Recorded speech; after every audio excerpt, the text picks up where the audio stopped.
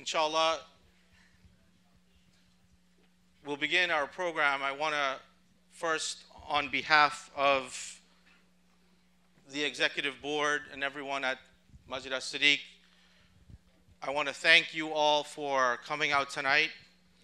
We thank Allah subhanahu wa ta'ala for allowing us to be gathered here in this blessed place, His house, for first and foremost us to gain some knowledge and allowing us to be gathered here as brothers and sisters to share a bond and an experience together. We're indeed honored, and we thank Allah subhanahu wa ta'ala for bringing our beloved guests to us here safely, and we pray that Allah subhanahu wa ta'ala returns him to his home safely. Ameen. Inshallah, I won't take much more of your time. Tonight, on Tuesday nights, we normally have a class here at the masjid. Our Ustadh Ibraheem Al-Hoori teaches. Many of his students are here tonight as well. And I would ask Ustadh Ibraheem to maybe address you for 2 minutes. Bismillah wa salatu wa salamu ala rasulillah. Assalamu alaikum wa rahmatullahi wa barakatuh. First off, we want to start with the praise of Allah subhanahu wa ta'ala. We thank Allah azza wa jal for making this gathering possible. Alhamdulillah, Shaykh Abu Taymiyyah very recently reached out to me and told me he's coming to the States. He has a relationship with my brother. They went to the same school in Medina. And we've met, and also through online, giving da'wah, so on and so forth. He's seen things of me and so on and so forth. And alhamdulillah, the da'wah circle is small. And alhamdulillah, of the first places I called was here, the management of this masjid. And without taraddud, without any, I don't know, maybe, they said, alhamdulillah, we can have this program. And I thank them for that. And as we see the result of all of you coming out here, from far and wide, I know people from different states who are here, definitely different boroughs, Long Island, so on and so forth. May Allah bless all of you. Ameen. And I just want to say about the Shaykh, many of you already know his accolades, but many of you don't know him personally. Allah has blessed me to be able to house the Shaykh and take him around for the past couple of days, and it was an honor, wallahi. I've seen from the brother's character something that really warms my heart. Brother is very polite, following the sunnah of the Messenger of Allah sallallahu alayhi wa sallam in akhlaq. Something that is very nadir, very rare that you find. And I saw this with the brother, mashallah, dealing with the elderly, dealing with the young brothers who come to him, all the people giving them time, hugging and so on and so forth, to the point we have to rip him away because he never leaves the people coming to him. May Allah bless him. Allahumma ameen. For inshallah, I don't want to take too long. We just ask our brothers and sisters, please give him husn istima'. Listen very well. The sisters downstairs, please, no one talking, right? Everyone listen very well, be respectful. And we ask Allah subhanahu wa ta'ala to put barakah in the speech of the Shaykh, Allahumma ameen, and open our ears and our hearts to benefit. Faddal, inshallah. Barakallahu feek.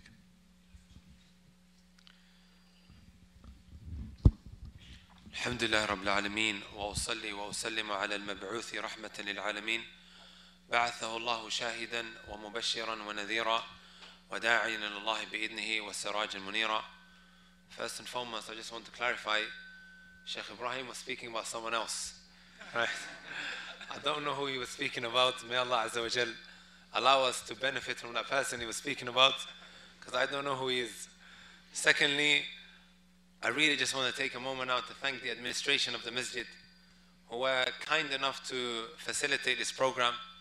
And thirdly, our Shaykh Ibrahim, who was more than kind enough to let go of his class.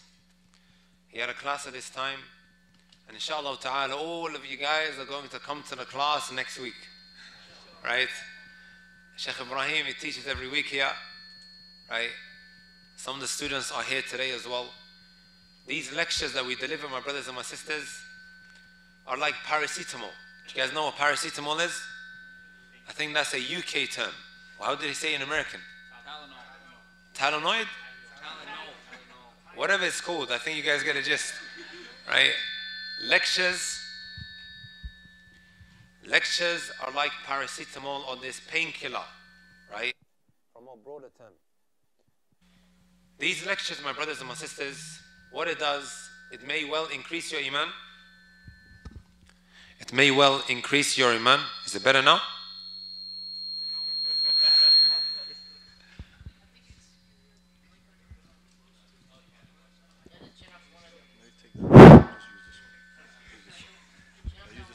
Shall I take this off? Yeah, just use this one. طيب.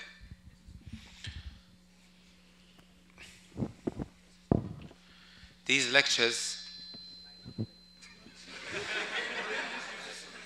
Okay. Bismillah. Mic check 1 2 3. طيب. These lectures, brothers and sisters, are nothing more than a painkiller which doesn't deal with the underlying problems that a person may be suffering from. A lot of us, we are in need of an operation. When you have an operation, it deals with the issues that are underlying, right? And this is, my brothers and my sisters, the knowledge that we seek on a regular basis. And that's the reality, brothers and sisters. As we mentioned yesterday and in some of the other lectures as well, it is almost impossible to function as a human being in this universe without having knowledge. And I would normally give examples of all of these YouTubers that we have. Did I mention that yesterday? Yes. I did, right?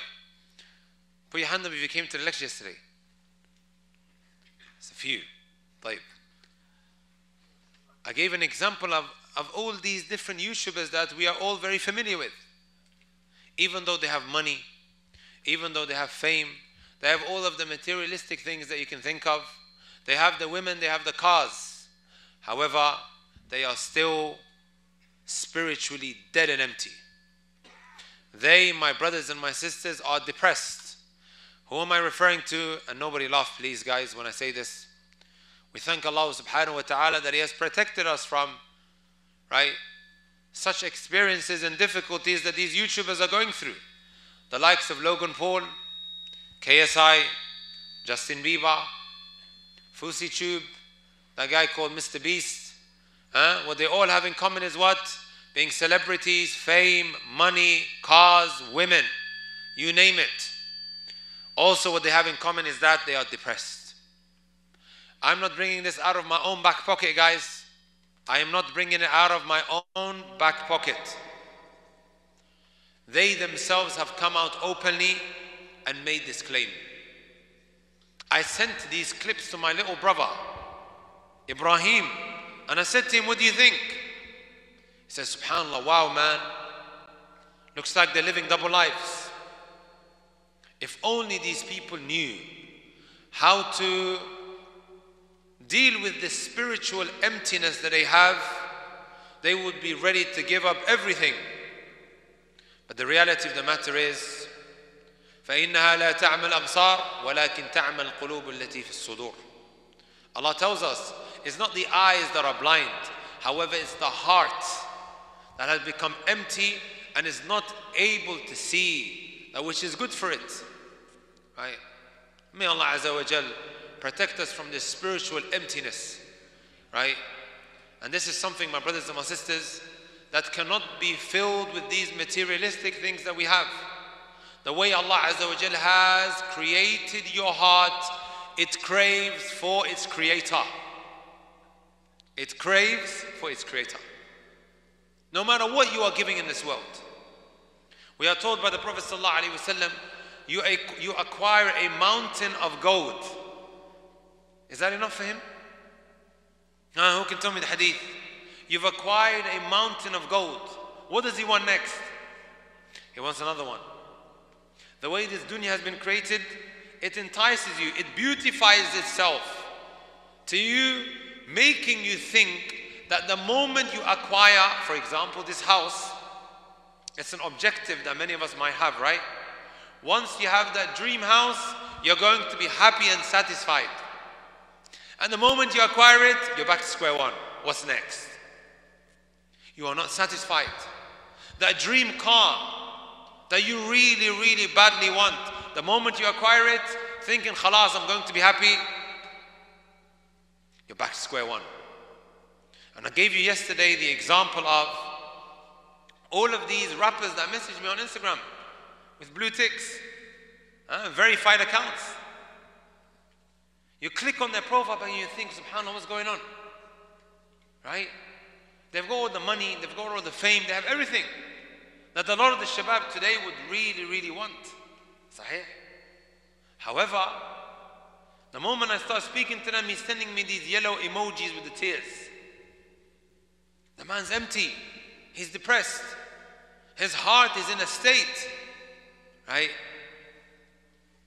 And like I said, the only way that this individual is going to be able to overcome the spiritual emptiness is Allah subhanahu wa ta'ala. Hence why today, my brothers and my sisters, I have decided to go through, if we can get through the 15, right, then that would be great, but at least 10 points that will really, really soften up our hearts. Yesterday we stressed the importance of knowledge. All of these different fitan, these isms that we have, whether it may be secularism, feminism, liberalism, all of these doubts that come from the rainbow team, right, that we may struggle to answer. The way that we can maneuver and navigate around all of these different doubts that are being spread left, right and center, especially in the universities, which I call a breeding ground for kufr, shirk, fahisha, all of these different isms. And of course, the colorful things, right? Today we had a great time at Queen's College. A wonderful time. Speaking about feminism and engaging with our sisters. May Allah Azza wa Jalla bless them. Right? We had a wonderful time. And likewise, I have a great time with the feminists on Twitter. We're having a great time, guys. Intellectually challenging them. But the point of the matter that I'm really trying to emphasize here, guys, you have all of these different doubts that are being spread around that is hijacking the minds of our youth, not knowing how to respond, and because they don't know how to respond, they fall flat on their faces. And as I've been mentioning, guys, time and time again, and I said it today in the university as well, just because we don't have the answers, that doesn't mean there aren't any answers. Does that make sense? Say that again. Just because we don't have any answers to the doubts that are being posed, that doesn't mean there aren't any answers. And I gave the example of a second-year med student, right? He goes back home to maybe Pakistan, right? Or he might go back to Guyana. No, there's mashallah, right? Or maybe back to Somalia. Do we have any Somalis here? Other than our one brother who came from Ohio. Huh? Or anywhere else, right? Second-year med student. Sometimes what happens is when you go back home and they find out this guy is maybe studying a certain field, they start throwing questions at him. He's going to turn around, I don't have the answers for it, I'll go and find out and research for you. And that's, common sense that you don't speak without knowledge, right?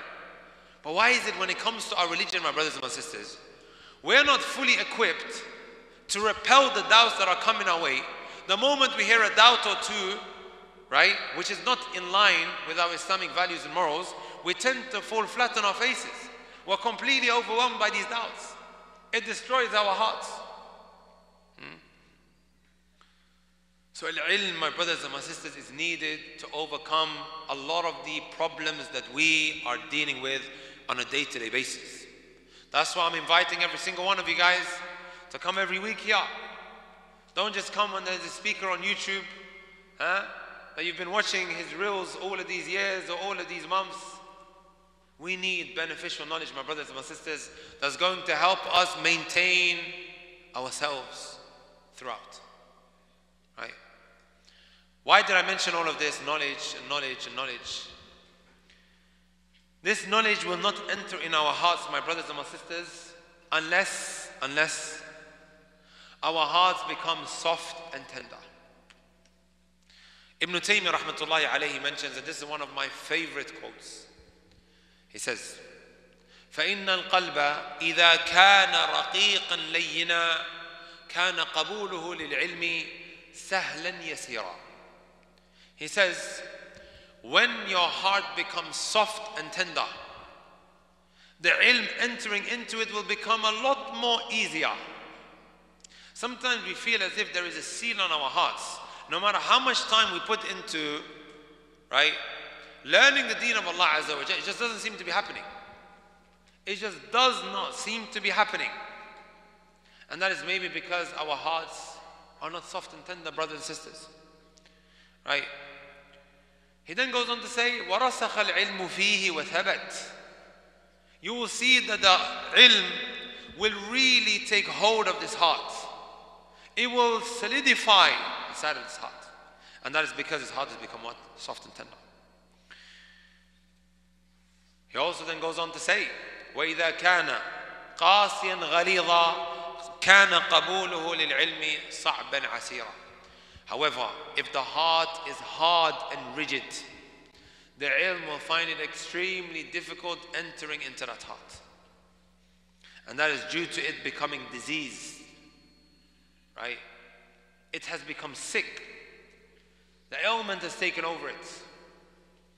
So how is it, my brothers and my sisters, right, that we can soften up this heart? We're going to go through all of these points.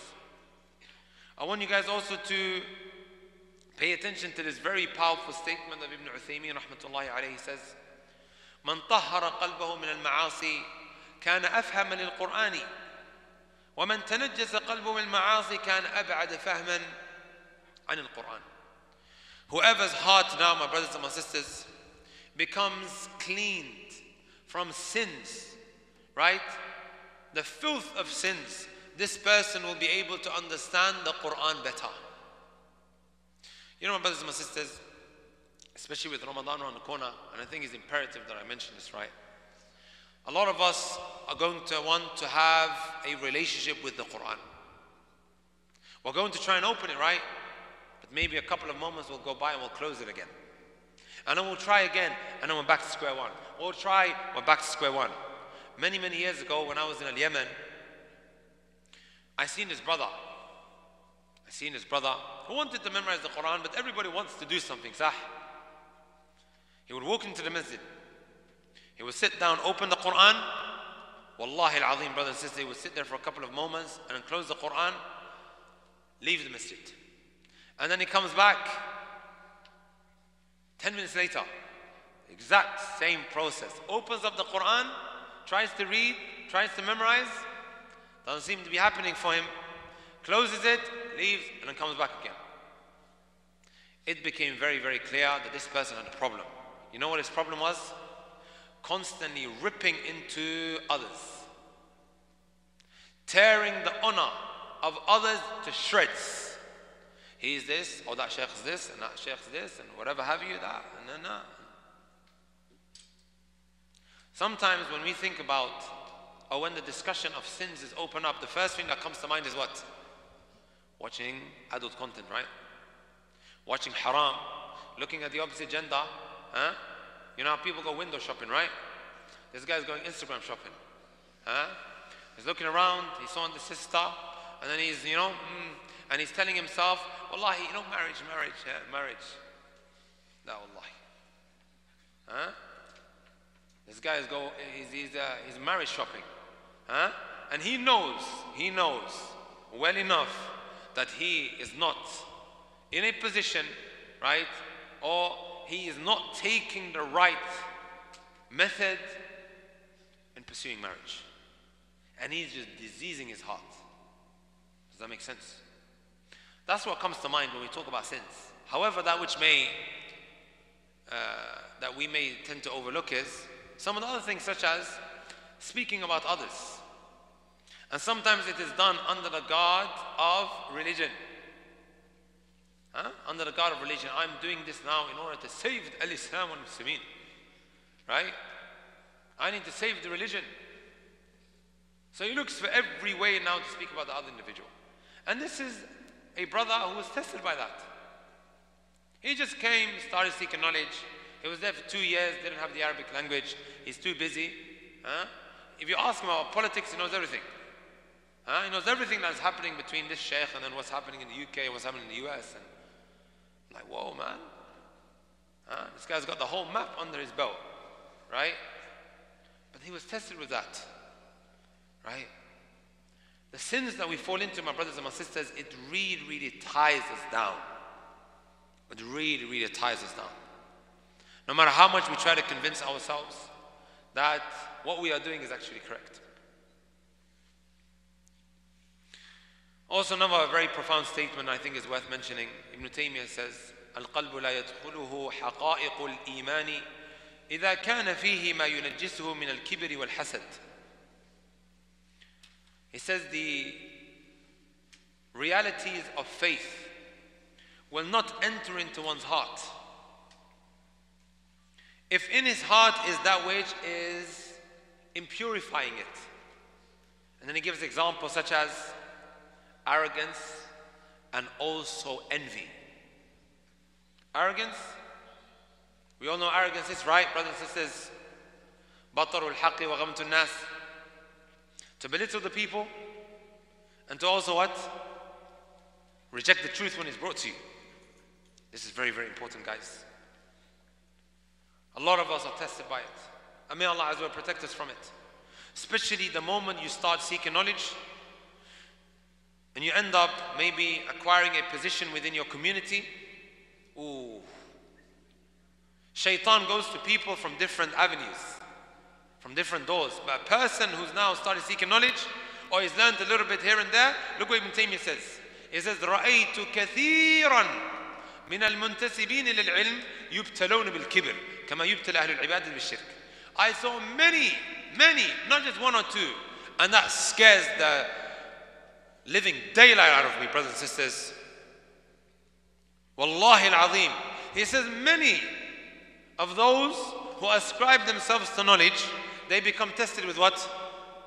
They become tested with arrogance. The same way a person of ibadah, you know when you're a devout worshipper, you're worshipping Allah Azza wa Jal constantly, right? Shaitan comes and he says, Akhi, go and tell people that you're doing worship. Just so, you know, they can kind of like give you your due right. They can give you your haqq. Are you brothers and sisters with me? And then he says, وَيُحْرَمُونَ حَقِيقَةَ الْعِلْمِ. And then they are deprived of the reality or the essence of knowledge. Can we have the brothers moving up as much as you guys can, inshallah ta'ala, so you guys can see the masjid getting packed. Jazakumullah khair.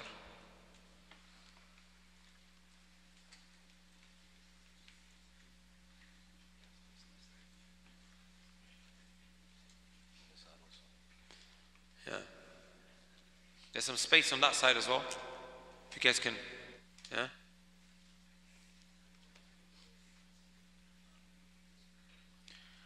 So al-kibr, brothers and sisters, right? Belittling people, rejecting the truth when it comes to you. Someone comes and tells you, Akhi, what you're doing is not right. Instead of taking on the chin, brother, right? Giving all sorts of excuses, rejecting it just for the sake of rejecting it, guys. All of this, my brothers and my sisters, will destroy and taint our hearts, right?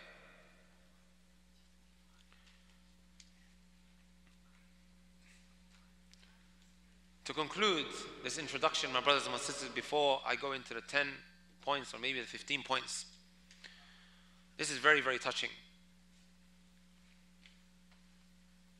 Ibn Rajab rahmatullahi alayhi says, الاشتغال بتطهير القلوب أفضل من الاستكثار من الصوم والصلاة.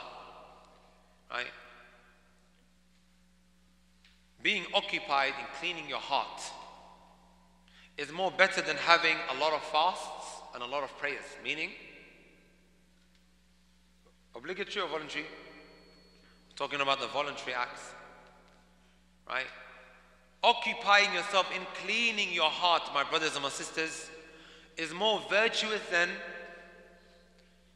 having a lot of voluntary fasts and prayers, while at the same time your heart is tainted. And look what he says. لم يكن أكثر تطوع النبي صلى الله عليه وسلم وأصحابه بكثرة الصوم والصلاة. Right? He says the majority of voluntary acts that the Prophet صلى الله عليه وسلم and his companions used to engage in wasn't a lot of fasting and a lot of praying, but rather it was بل ببر القلوب وطهارتها وسلامتها. But rather it was them working hard on purifying their hearts. Them working towards making sure that their hearts were conscious of Allah subhanahu wa ta'ala. That they had that piety in their hearts, because they know when you rectify your heart, it is going to start projecting on your limbs. Sahih. Sometimes you see an individual saying, Akhi, right? You advise him in the wrong that he's doing. Akhi, my heart, my heart is great. As long as the heart is good, no matter what you do with your limbs. No, my brothers and my sisters, it doesn't work like that. It's in fact the opposite. When your heart now becomes pure, right, and it becomes tahir, it becomes cleansed, you will see it now projecting on one's limbs. Right? That light cannot just remain inside of your heart, guys. It starts what? Coming out. It can't hold itself inside of the heart. It starts coming out, guys, onto your limbs. That's why the Prophet ﷺ said, ألا وإن في الجسد مضغة إذا صلحت صلح الجسد كله وإذا فسدت فسد الجسد كله ألا وهي القلب. Indeed, inside of your body is what? A piece of flesh. If that becomes rectified, everything else becomes rectified. If that becomes corrupt, everything else becomes corrupt. So don't tell me, my brother, right, or my sister, that your heart is great while you've lost control over your limbs. This is a sign for you that you really, really need to do something about yourself. Right? As much you may have wonderful intentions, that you want to do good, and no one will take that intention away from you, that you have good intentions moving forward. But remember, my brothers and my sisters, right? The fact that this is now professing on your limbs is a problem.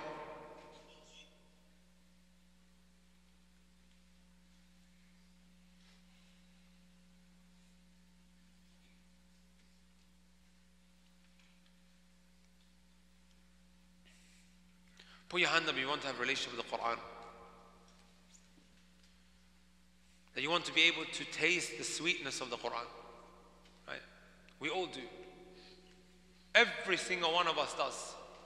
I know a lot of us are sitting here, right, that just, don't have that relationship. And they're looking for something to really kickstart that journey with the book of Allah subhanahu wa ta'ala. You will see people, my brothers and my sisters, right, who don't have much, right? And you can maybe put students of knowledge in that bracket. They don't have much. They barely have anything, right? But they have the book of Allah subhanahu wa ta'ala that they carry in their hearts, which they read every single day. They pursue sacred knowledge, and they are the happiest people in the world. They are the happiest people in the world. And that is because they have the ability, and I say this, right, and I mean every letter, they have the ability to open the book of Allah subhanahu wa ta'ala.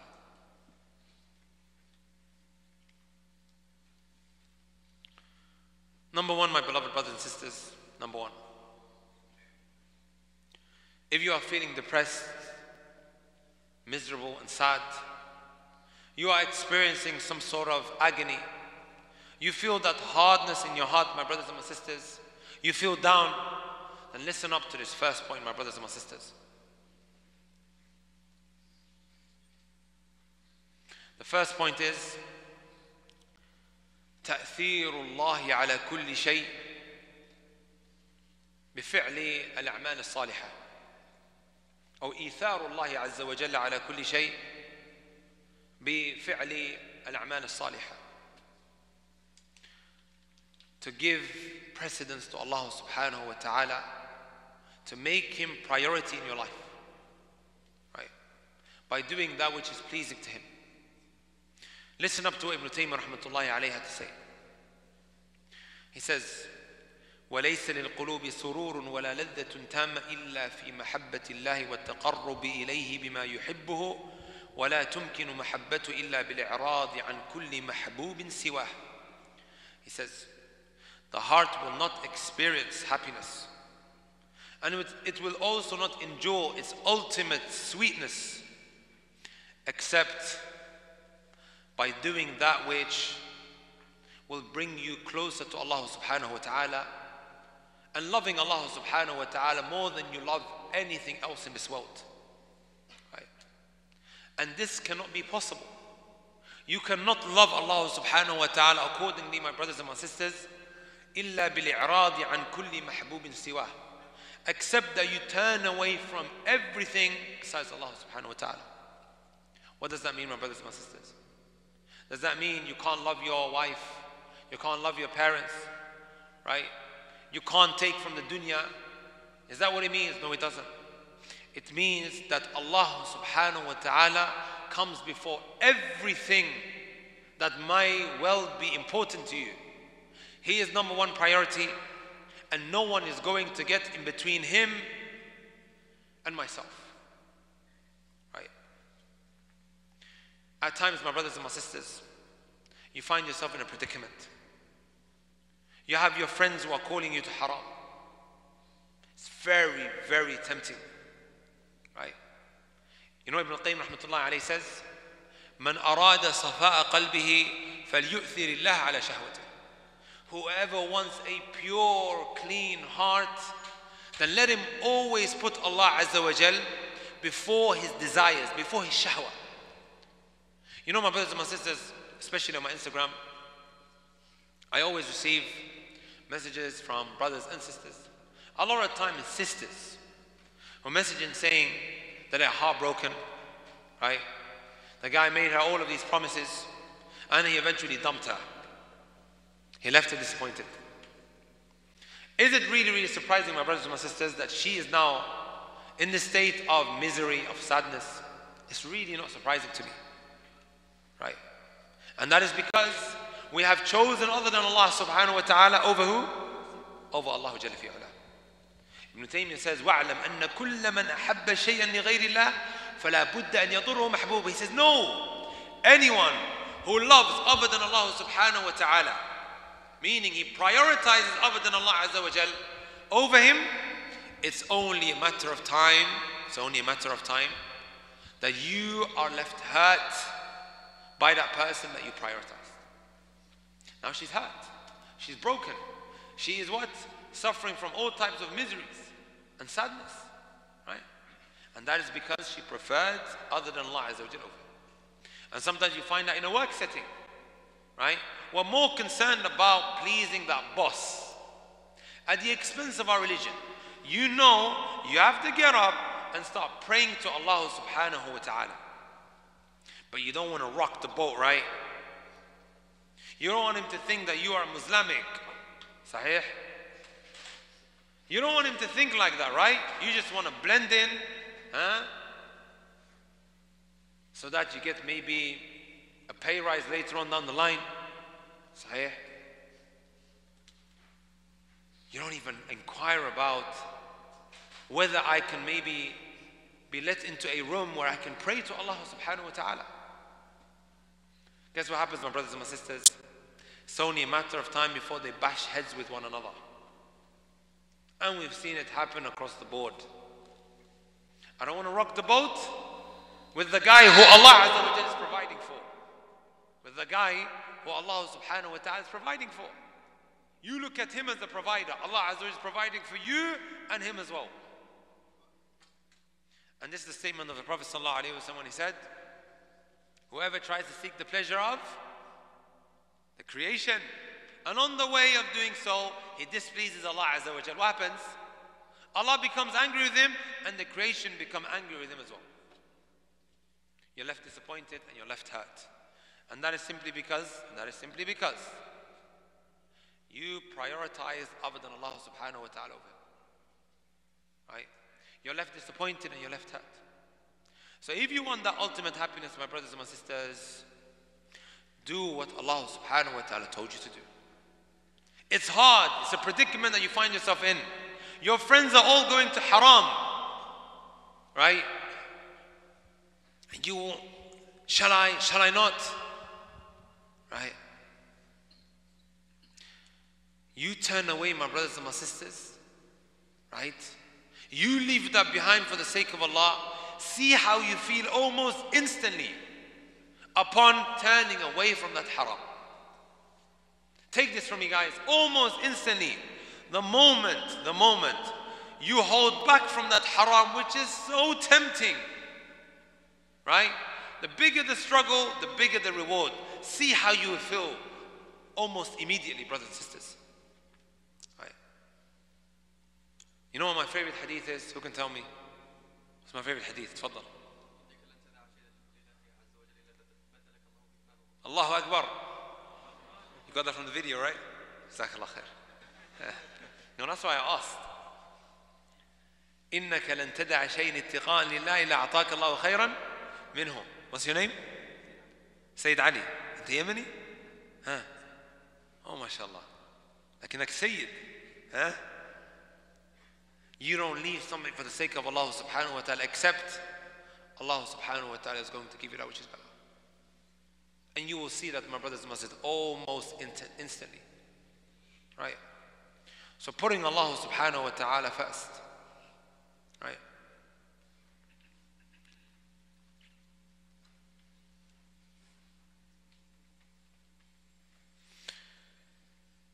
Ibn Taymiyyah rahmatullahi alayhi, he also says, فَلَا تَزُولُ الْفِتْنَةُ عَنِ الْقَلْبِ إِلَّا إِذَا كَانَ دِينُ الْعَبْدِ كُلُّهُ لِلَّهِ عَزَّ وَجَلَّ.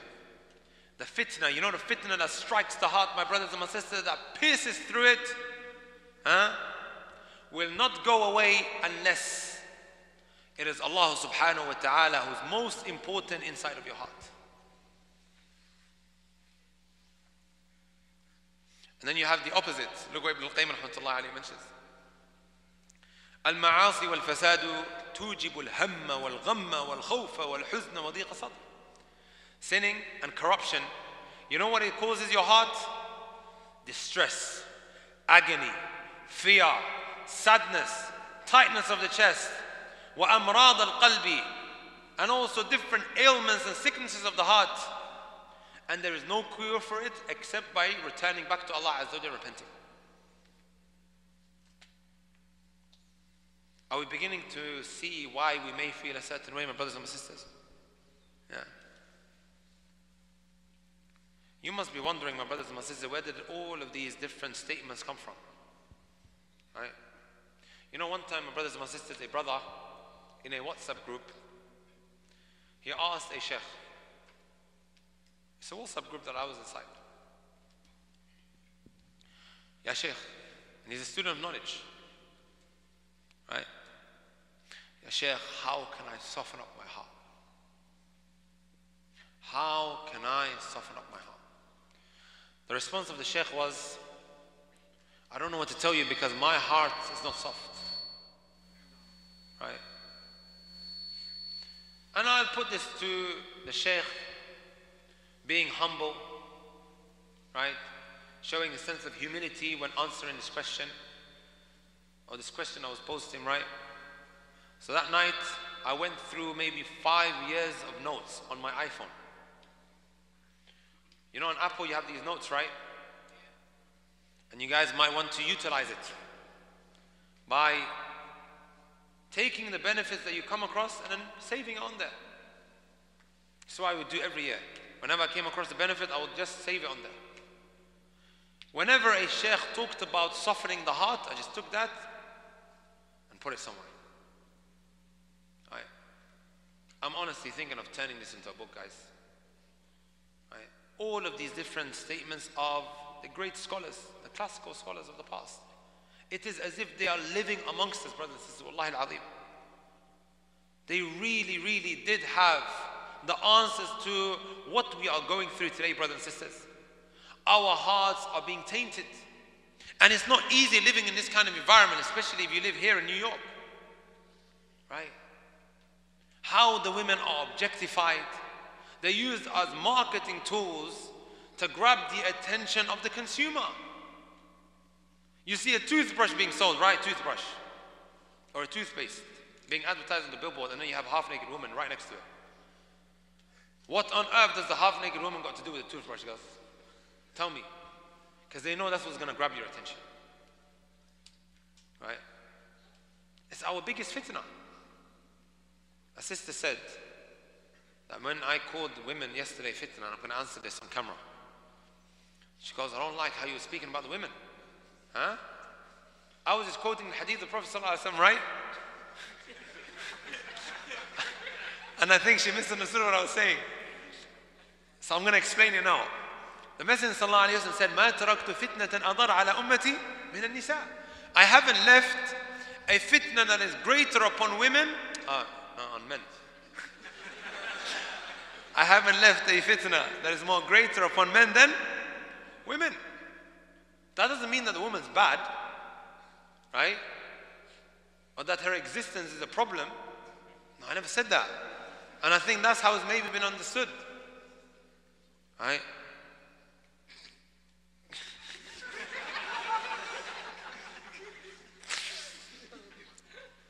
The point that I was trying to make is that the men are weak. They need help. Right? Let's be honest here. That's our biggest fitna. Men struggle with that, right?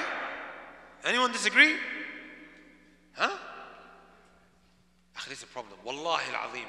If a man thinks that he has, right, the toughness and the capability, right, to hold himself together when he's alone with a woman, I don't know what planet you're from.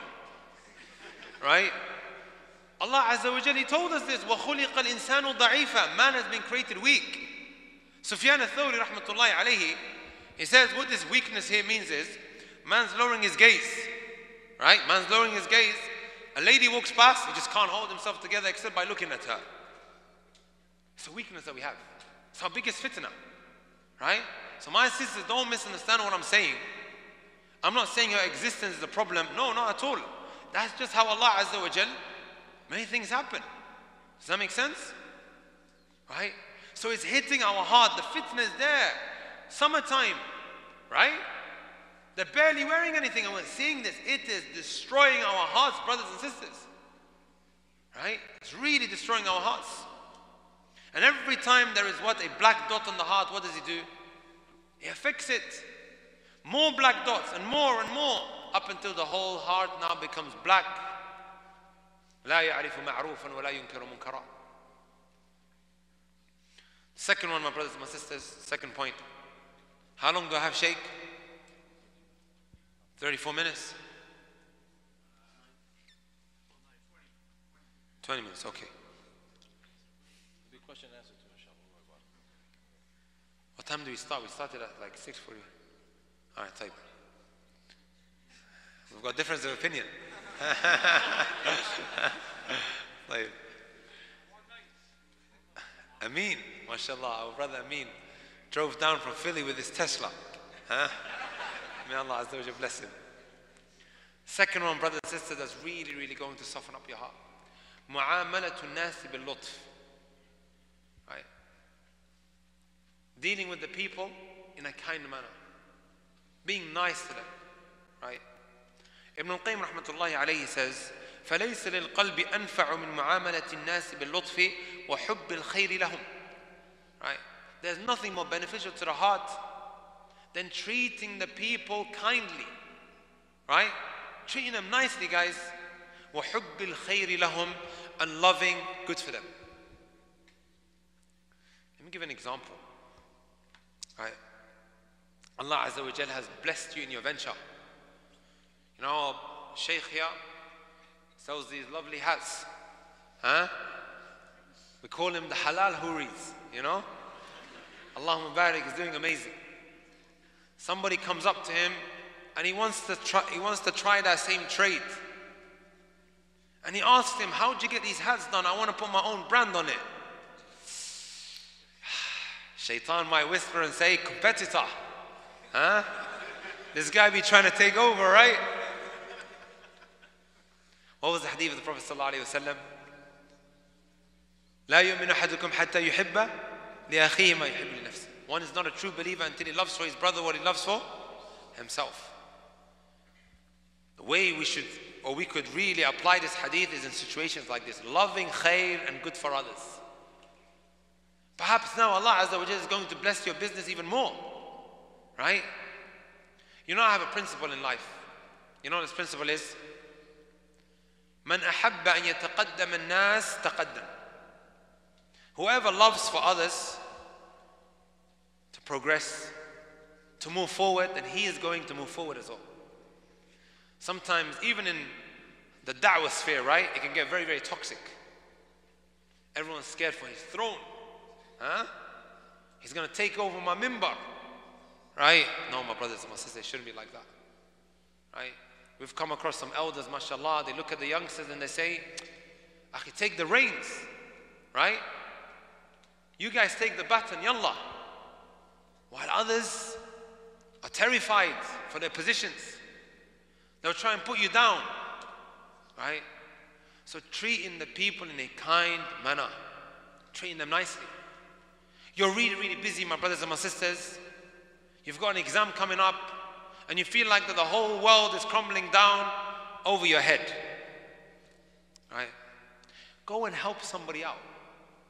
See what this does to you. Right? You know Shaykh Al-Islam Taymiyyah rahmatullahi alayhi, right? كان يسعى في حوائج الناس سعيا شديدا. He would really, really go out his way to help others. Really go out his way. Why? Because he knows if he helps others, Allah Azza wa Jalla will help him. Right? Wallahu fi auni al-abdi ma kana al-abdu fi auni akhi.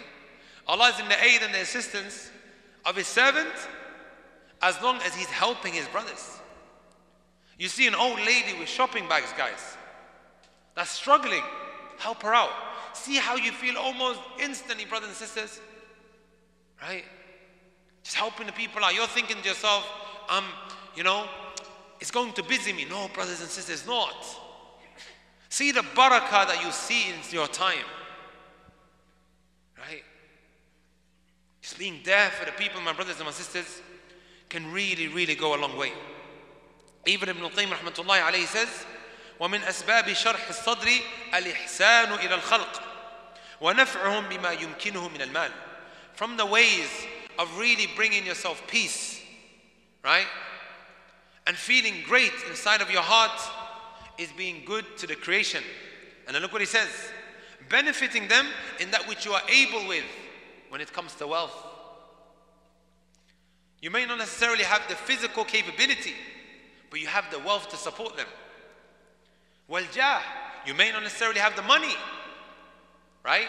You may not necessarily have the power that Allah Azza wa Jal gives certain individuals that have strength, but you have links. He says here, wal-jah. Some people have links, right? They can make things happen, but he doesn't have the strength to maybe help you move something or to push a car. He doesn't have that, right? Or he doesn't have money, but he's got links. Does that make sense? وَالنَّفْعِ بِالْبَدَنِ وَأَنْوَاعُ الْإِحْسَانِ.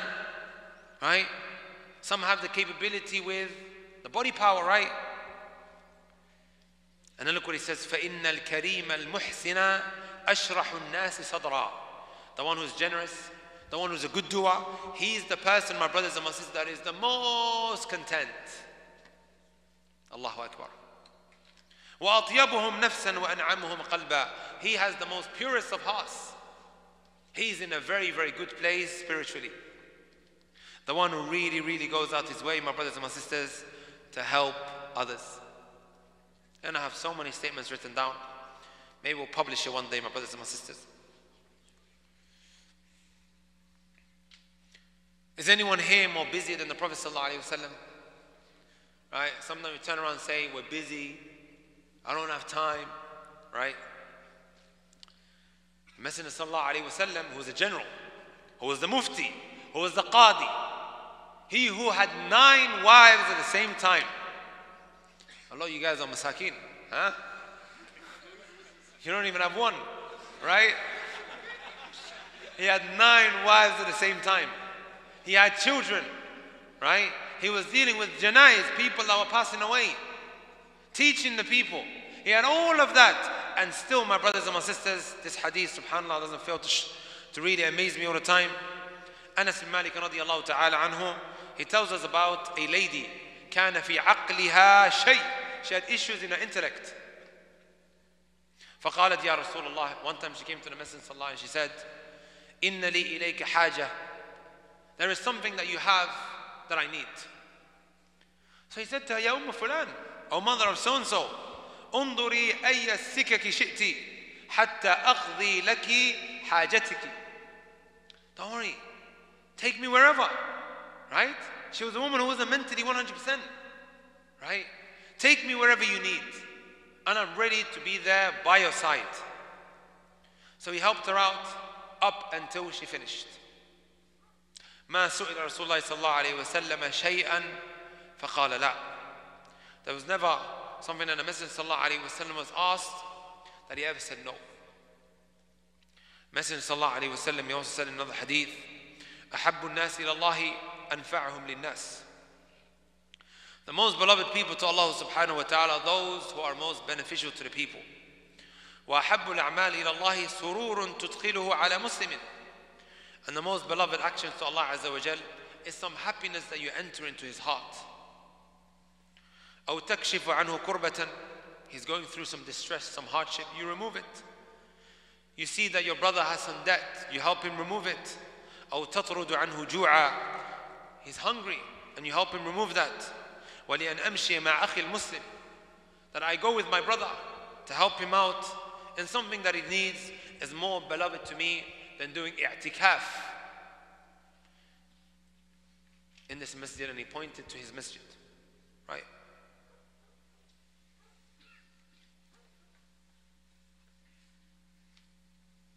Number 3, my brothers and my sisters, number 3.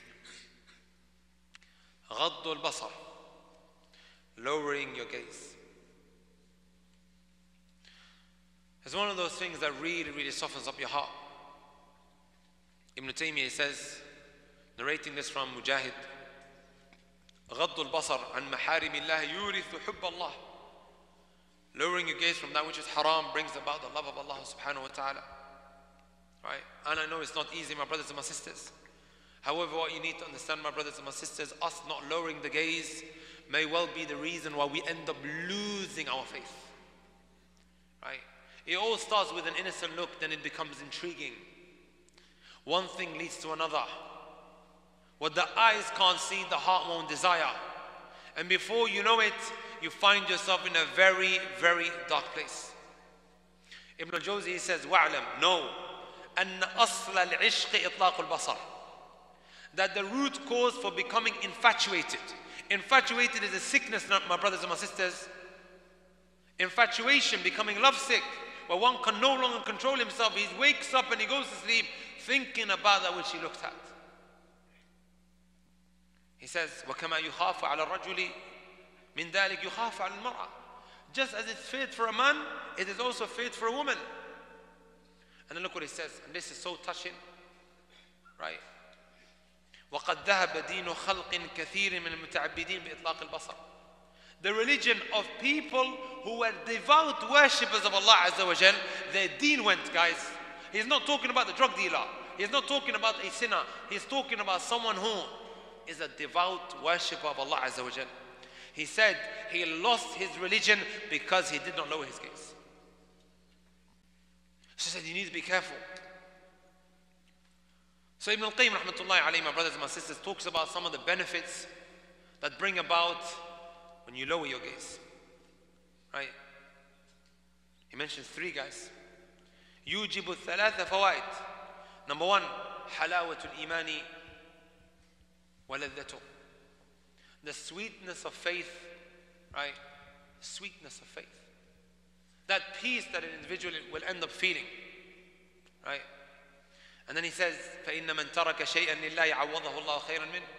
Because when you leave something for the sake of Allah, will give you that which is better. Number 2, نُورُ الْقَلْبِ وَصِحَّةُ الْفَرَاسَةِ.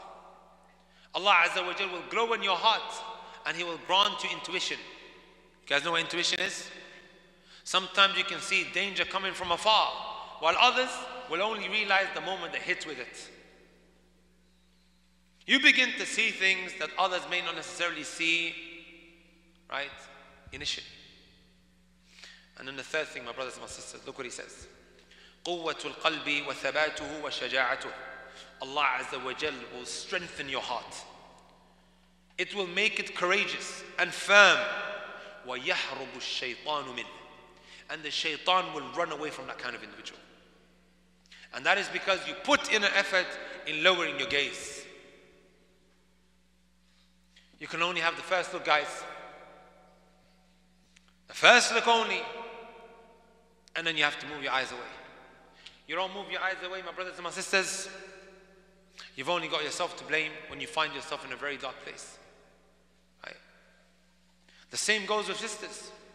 I don't know, sometimes sisters think that they have some sort of green card, right? That they are excused from this.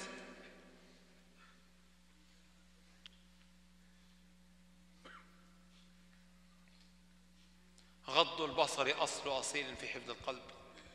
Ibn al-Qayyim says, lowering your gaze, it is the foundation to preserving your heart. Right? And this is why when Allah subhanahu wa ta'ala spoke about lowering your gaze and also safeguarding the private part, which was mentioned first? وَقُلْ لِلْمُؤْمِنِينَ يَغُضُّوا مِنْ أَبْصَارِهِمْ وَيَحْفَظُوا فُرُوجَهُم. Tell the believing man and also the believing woman to lower and then to safeguard their private part. Because like I said earlier, what the eyes can't see, the heart won't desire. You looked, now you want to do the next thing. Your lust completely sparks out of control. Zina al-aynayn al-nadar. The zina of the eyes is what? Looking. The zina of the tongue is chirping or flirting. Right? And the zina of the hand is what? The zina of the feet is what? Right? Sometimes an innocent glance. The moment you click on her profile picture, my brothers, you are playing with fire. You are playing with fire. Right? And sometimes what happens, she slips into your DMs, right? Shaitan's whispering. What do you think I'm going to say, guys? Give her da'wah. Huh?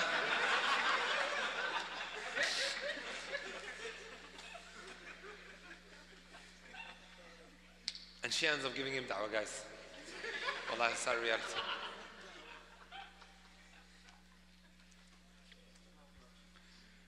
Waqi' ibn al-Jarrah, he said, one time we left with Sufyan al-Thawri on the day of Eid. He said, إِنَّ أَوَّلَ مَا نَبْدَأُ بِهِ فِي يَوْمِنَا غَضُّ أَبْصَارِنَا. The first thing we're going to start with today, on the day of Eid, is when all the girls start coming out, dressing to impress, right? Huh? And you got some men that start flaunting their wives, right? You guys know what that means? That has a big problem here in America. Huh? Flaunting your wife, hey everybody, come look at my wife. He's the one that dresses her up. Slaps the makeup on her face. Don't worry, you know? I think you guys call this a simp, right? Right? This is a problem, my brothers. The principle is here, when it comes to a woman, is that she should not be drawing attention to herself and she should be dressing modestly. It's unfortunate that some of our sisters, they dress better outside of the house than inside. Who are you trying to impress? Your husband is most deserving to your good looks and to your makeup and to your hair and your fancy clothes and that is glittery and glamorous and whatever have you, right? While she's at home, she might be wearing her pajamas, right? Doesn't put in an effort. And you as well, my friend, you have to put in your effort. Abdullah ibn Abbas radiallahu ta'ala anhu would dress up to his wife. He would dress up. Because he would love that also from his wife, right? Works both ways. The reason why I'm pointing out the sisters, and please sisters don't take it the wrong way, right? It mainly happens on the day of Eid. It is like a party that the sister is going to, dressing to impress. It's like sometimes, subhanAllah, you can see, you know, on the day of Eid, It's Ramadan, the shayateen are locked up, right? Like on the day of Eid, it's actually been released with how people behave on Eid. So he's saying, first thing that we start with on the day of Eid is by lowering our gaze. There was even, subhanAllah, this righteous man of the past. Yeah. This righteous man of the past. I forgot his name. Ibn Sinan or something like that.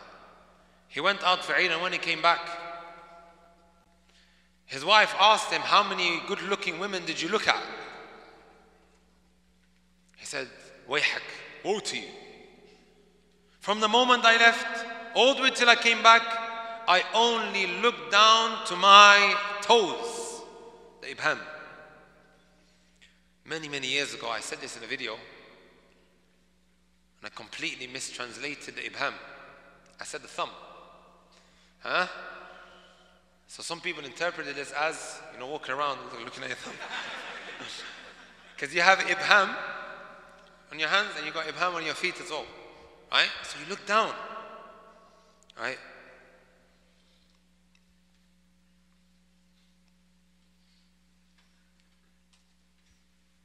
How many are we on?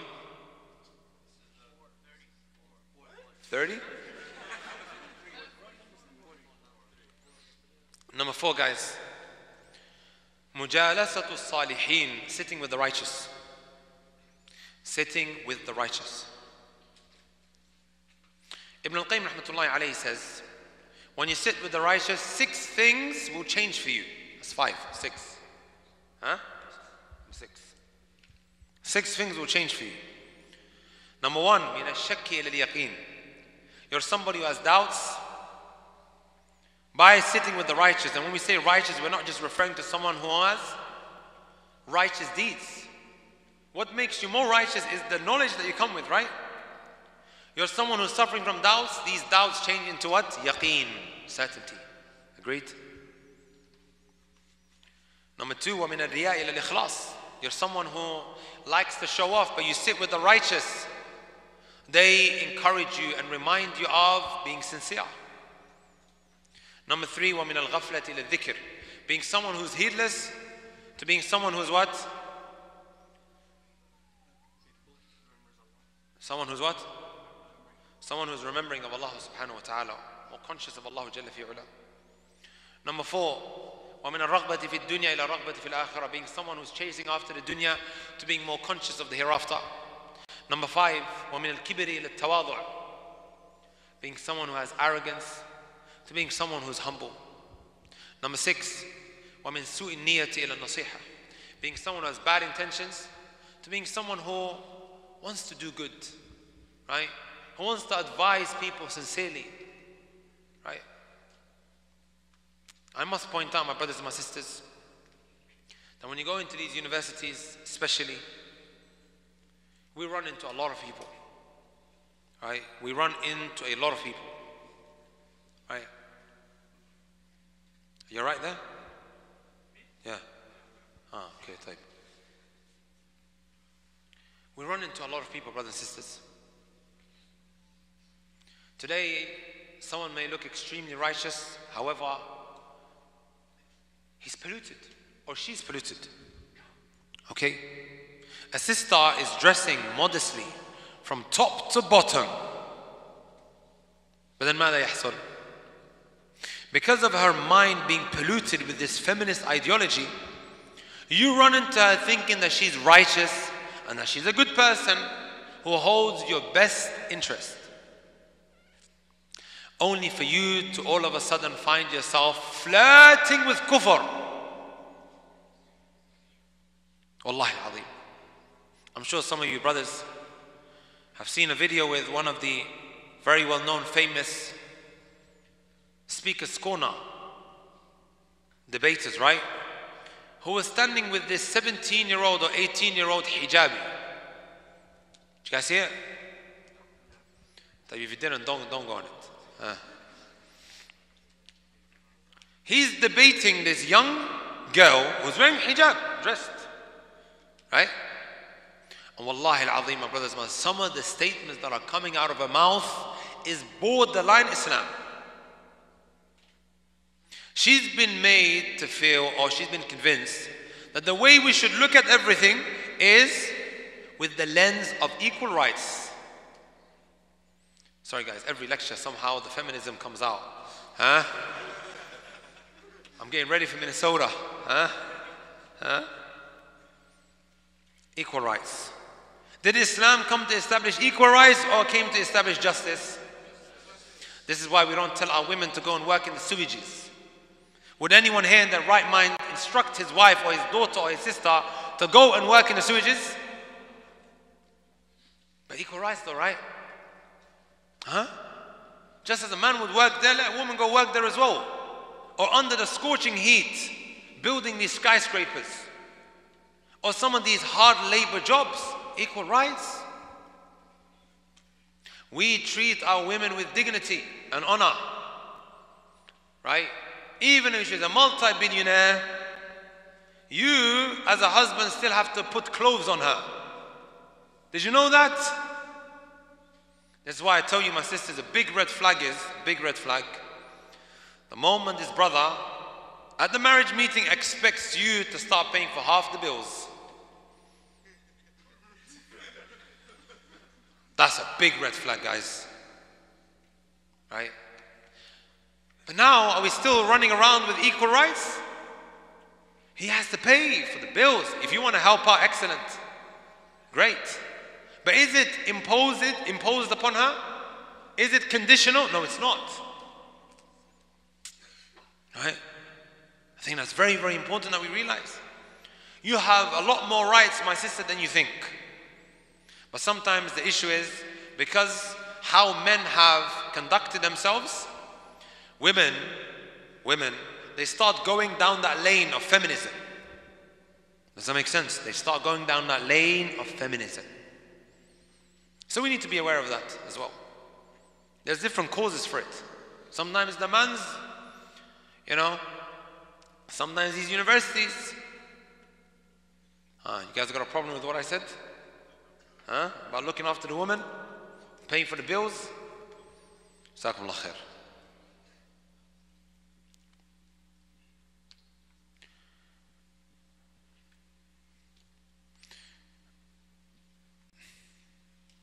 When we talk about mujalasatul salihin, my brothers and my sisters, we have to expand on it and make that a little bit more relevant to today's day and age.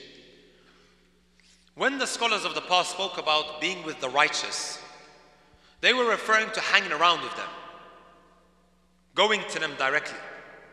However, in today's day and age, the dynamics have changed. Agreed? This is why you have something called Facebook friends. You don't just have friends that you meet in person anymore. You have virtual friends. Once upon a time, my brothers and my sisters, a parent would say, Alhamdulillah, my children are at home. She's not hanging around with all of these girls that are what? Going to the clubs. My child's not hanging around with drug dealers. Alhamdulillah, they're at home. Today a child or a young man, I'm not even going to say young man anymore, any person might be just on his phone in between those four walls, right? Four walls. And he's exposed to so much more filth than you would if you went outside. Agreed? The whole world has become like a small little village. The World Wide Web is just a fingertip away. Sahih? That's what www stands for, by the way, for those who didn't know. The World Wide Web is a fingertip away,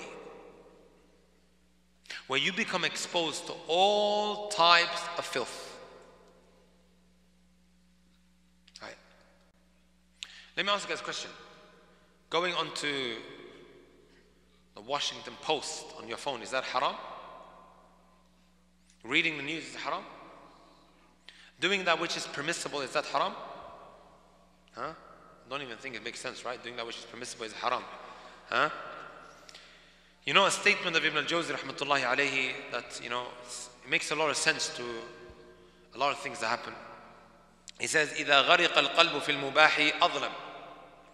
He says, when the heart begins to drown in that which is permissible, mubah. We're not talking about that which is recommended or that which is wajib. We're just talking about things that, okay, it's permissible. When you overexhaust that, right, your heart begins to darken.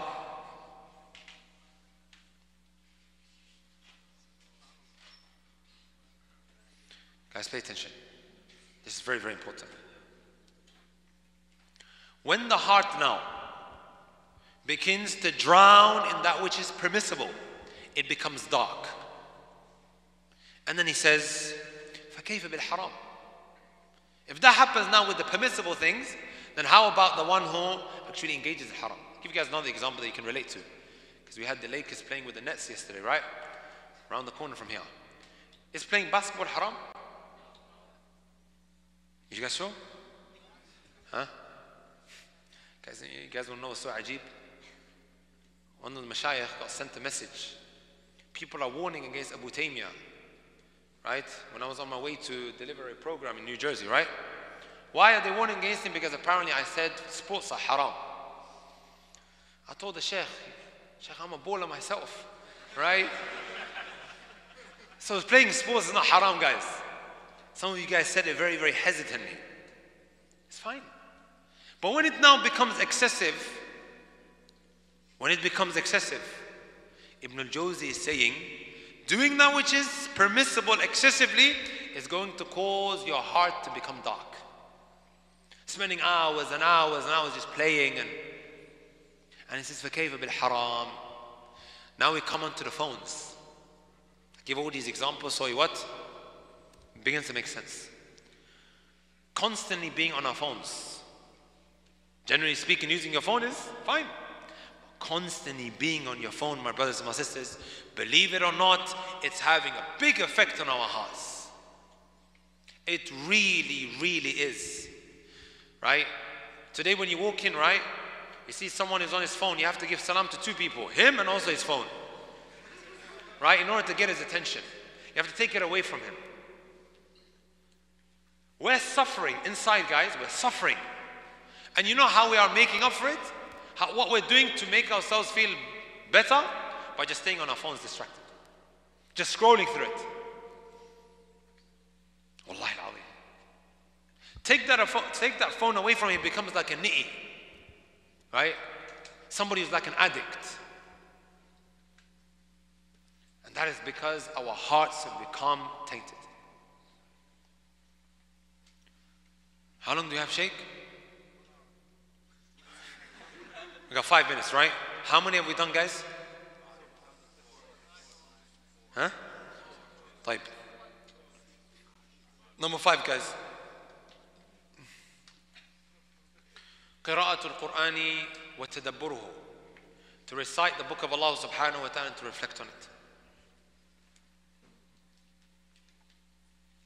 Ibn al-Qayyim rahmatullahi alayhi says, فَلَمْ يُنزِلِ اللَّهُ سُبْحَانَهُ مِنَ السَّمَاءِ شِفَاءً قَطْ أَعَمَّ وَلَا أَنْفَعَ وَلَا أَعْظَمَ وَلَا أَشْجَعَ فِي إِزَالَةِ الدَّاءِ مِنَ الْقُرْآنِ. Allah Azza wa Jalla has not sent down anything from the heavens that is a better cure, right? Something that is more beneficial and more greater, that removes the sicknesses than the Qur'an. I'm going to share something very private to you guys. I don't think I've ever said this publicly. When I was in Medina, right, I would generally speaking spend a lot of time in the haram. My timetable would be Asr time, I'm there all the way till maybe around 9:30, and then I would come back. That would be my daily schedule. When it came to my university studies, I would just be the type who just revises for it. No exam period, so don't try that at home, right? The university studies, you had the university studies, you had the haram studies. I had different things that I was prioritizing. I would give it importance, but the exams, I would kind of like give it a lot more later on. So when exam period comes by, right, I would give it my everything and all to revising for the exam, because I needed to get good marks. If you want to stay longer in Medina, you need to have high grades, and then you need to, pass the master's exam, and then you get accepted. So exam period, I stopped going to the haram. And normally every day when I go, I would read my Qur'an to the teacher. Exam period, I would just spend my days and my nights inside of my room on university campus. Wallahi, brothers and sisters, within the space of a week and a half, or maybe it was 2 weeks, I began to feel so empty. Wallahi. I'm like, what's wrong? What am I doing wrong? I was like, you know what? I'm going to go to the haram today. Something made me go to the haram, even though it's exam period. I shouldn't be leaving my room. I need to make up for lost time. Right? I go to my teacher. I was like, Shaykh, I don't feel right. I feel, subhanAllah, this type of emptiness. You know the first thing he said to me, and it was the only thing that came out of his mouth. When is the last time you read Qur'an? When you have a habit of doing something that is praiseworthy, right? Like the Qur'an, which I used to do on a regular basis. I was reading to my teachers. And then all of a sudden you stop, right? You're going to feel what? A difference. He goes, when's the last time you read Qur'an? I felt so bad that day when he said that to me. So between Maghrib and Isha, I put my phone away, right? And I just read Qur'an, guys. Nothing else. I just started reading. I wasn't even memorizing, I was just like reading. Wallahi, almost instantly I could feel a difference. Right? Almost instantly. Does that make sense, brothers and sisters? Right? We're going to have to stop now, inshallah ta'ala.